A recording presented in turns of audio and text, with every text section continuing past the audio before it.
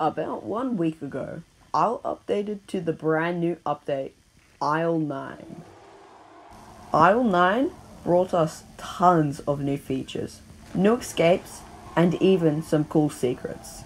So I'm going to summarize the Isle 9 update.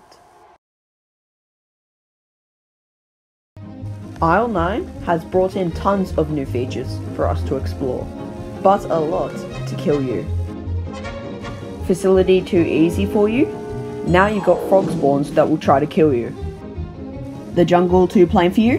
Now even the plants want to kill you. But not everything is bad though. Isle has now become fishing simulator. You can catch a variety of things, including fish that you can eat. Whoa, wait a second. That still doesn't explain how your character can last 5 full days without water. Very accurate. Hate walking? Get your zipline today and travel to Rock 8 in 7.2 seconds guaranteed. The ship has new rooms, including sleeping quarters, cargo area for crates, and an elevator. The mines has a new area, although I don't know how to complete the puzzle. Artifact A and B switch locations, meaning you'll have to work harder to become a PvP god. The facility also became larger, forcing you to learn colours, then do a simple addition to open the doors.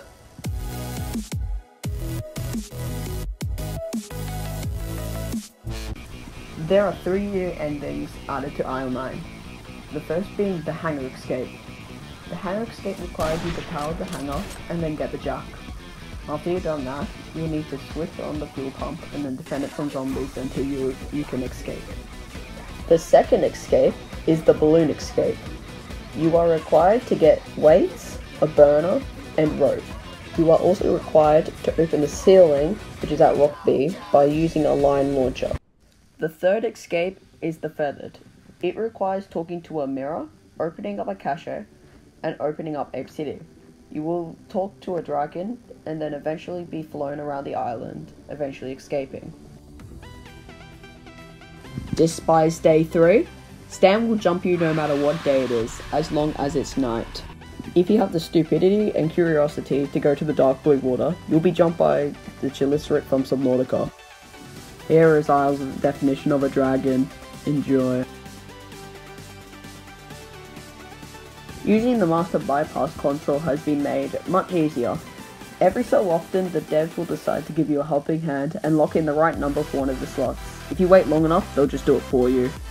Every so often, B Corp will give the Alpha Team information. Every night, you'll see where the mercenaries have settled, and who they've killed, and who they've spotted. Powering the radio tower will allow you to see the Mercer's messages as well. The final fact. Inside the lair, you are able to use the Pack-a-Punch machine to decrease your weapon's weight and give it a power-up. You are also able to decrease its aim time, and even sometimes increase its damage. Now I have covered everything I know about Isle 9. There's probably more things that I forgot about, but yeah, tell me if I did forget something important. But anyway, oh, wait a second, I have forgotten one. Wait, the Isle devs removed anti-cheat.